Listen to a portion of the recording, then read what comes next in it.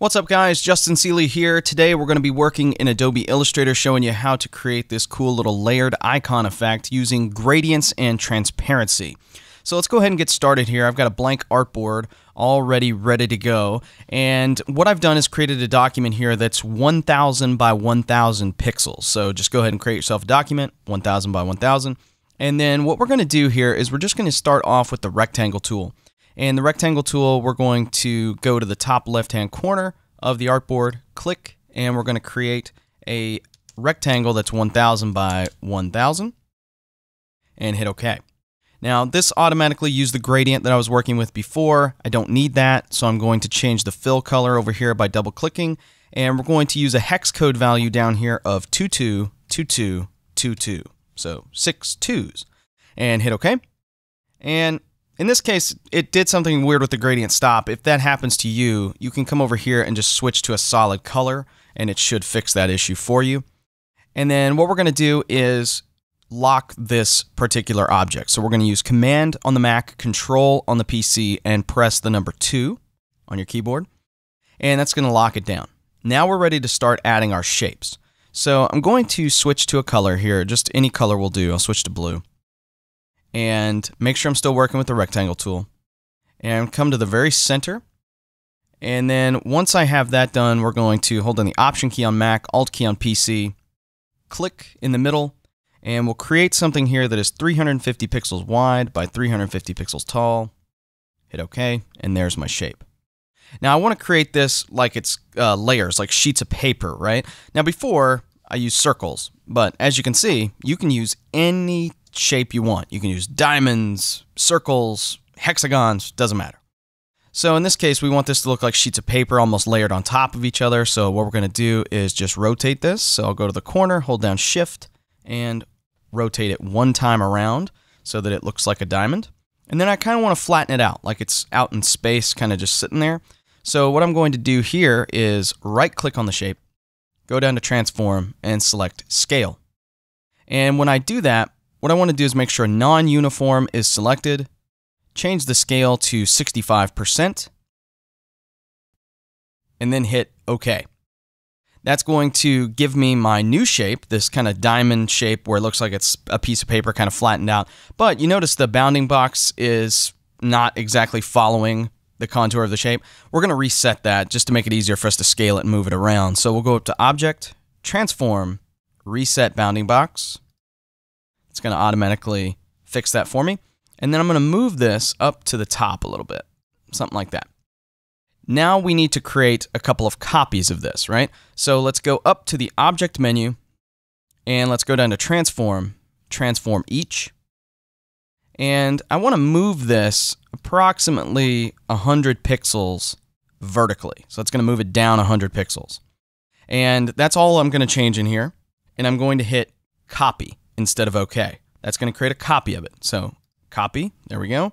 And now let's create a couple more. So we've got 1, 2, 3, 4. So I'm just pressing Command or Control D on my keyboard to repeat that transformation.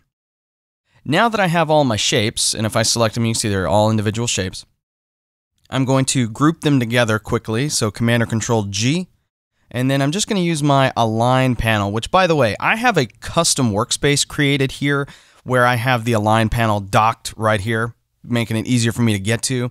You can go to the Window menu and choose Align, and it will bring it up. So I'm going to just center these up really quickly. And then we're going to ungroup them by going to Object, Ungroup. And now I'm ready to start adding in my colors. In my Swatches panel, I've actually created a series of swatches that we're going to use for this. Now, if you want to create these swatches, let me go through the numbers for you. So the first one here is an RGB value of 6, 243, and 226.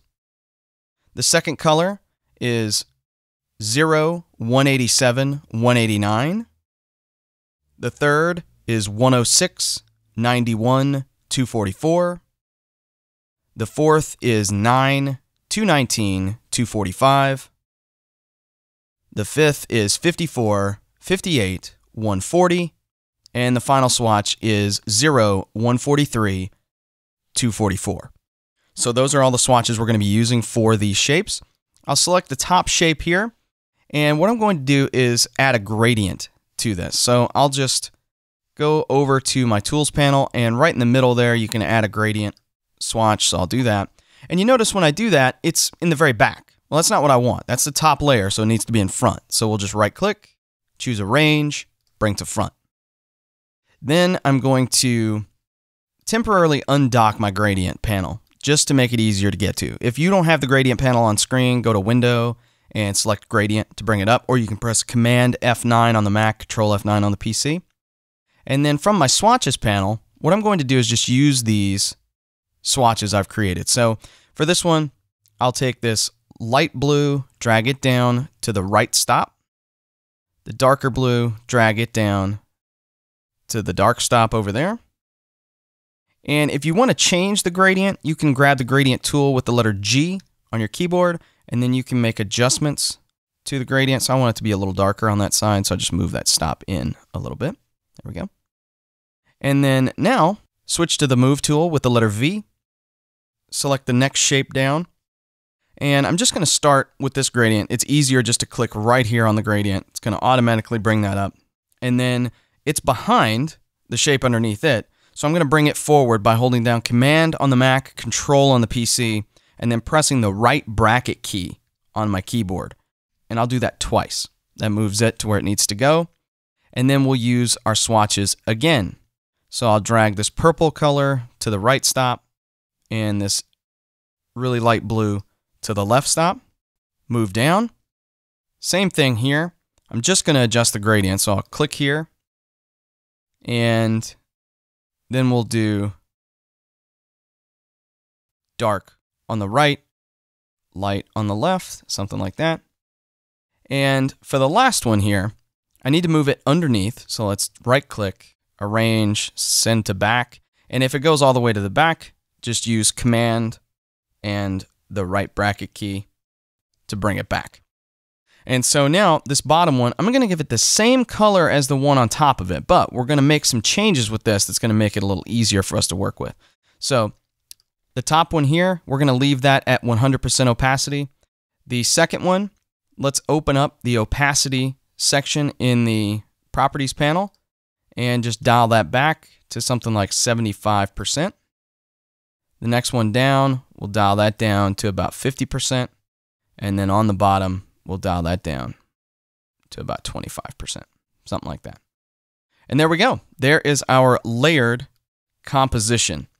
And as you can see, they are all still just editable vector shapes, no big deal, but you get this really cool 3D-like effect. And again, you can do that with just about any shape you want. All you have to do is pick your gradient colors and then adjust the opacity. This is a really popular effect. You see it a lot in logos today and a lot of icons for apps, so I thought that you might enjoy it as well. So, hope you enjoyed it. Hope you learned a few things. If you did, be sure to like this video and also subscribe to my channel. I really appreciate it. Thanks so much for joining me. I'll see you again next time.